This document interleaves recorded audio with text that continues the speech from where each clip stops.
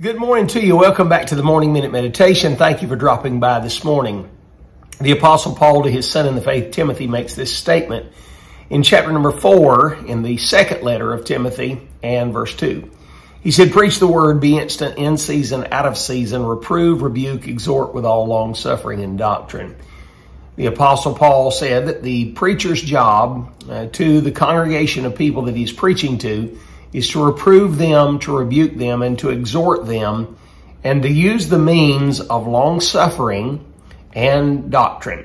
The word doctrine means instruction, and the only place the Christian finds true, genuine instruction is in the Word of God. So it is Bible preaching that helps the child of God. Verse number 2, he said, "The time is going to come when they will not endure sound doctrine, but after their own lusts shall they heap to themselves teachers having itching ears." That happened in many churches even before the end of the first century, and definitely into the second and third.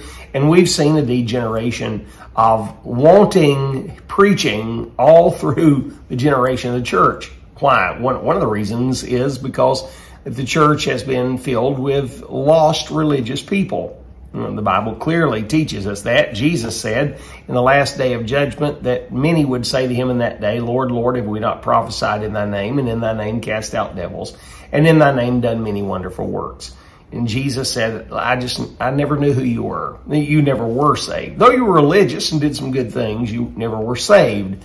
That's always been a problem when it comes to the church. People seeking solace in a set of rites and rituals, but not in the Redeemer. Now, as we continue in these verses of Scripture, the Apostle Paul goes on in verse number 4 to make this statement. He says, "They shall turn away their ears from the truth and shall be turned to fables." Now, the statement that is made in this verse is that they turn away their ears from the truth. In other words, this is a purposeful act. It's an act done by the volition of the will. They simply hear truth brought to them and they turn away from it because I don't want to hear what the truth has to say. If truth confronts me, I'm going to have to do something about it, and I don't want to do anything about this. And that is the attitude of people, even in today's churches, even good churches. All of that in consideration, let me give you this illustration.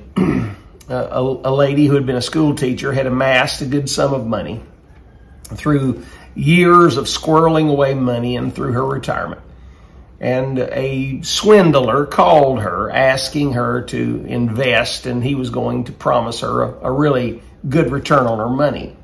She invested, not knowing he was a swindler, and needless to say, lost all of her money. It was then she called the Better Business Bureau to report this incident. The man at the Better Business Bureau said, "Ma'am, did you not know about the Better Business Bureau before you invested your money?" She said, "Yes, I've always known about you." He said, "Well, why didn't you call us before this happened?" She said, "I didn't call you because I was afraid of what you might say. I was afraid you might tell me not to invest here, and I really wanted to." Isn't it amazing? People will do what they want to do, even though they're taking a chance that it may be wrong. This is the attitude of people. They don't want to know the truth. That's why the feel-good churches grow by leaps and bounds, and little is said about sin or sanctification because people simply don't want to hear it. And many quote-unquote preachers have gone that way because it is prosperous and successful to do so. Hey, if you're a child of God, there is something within you called the Holy Spirit who is a lover of the truth. May you, my friend, be a lover of the truth. Hey, stop scratching those itching ears and hear the truth. Think about it, my friend. Have a great day.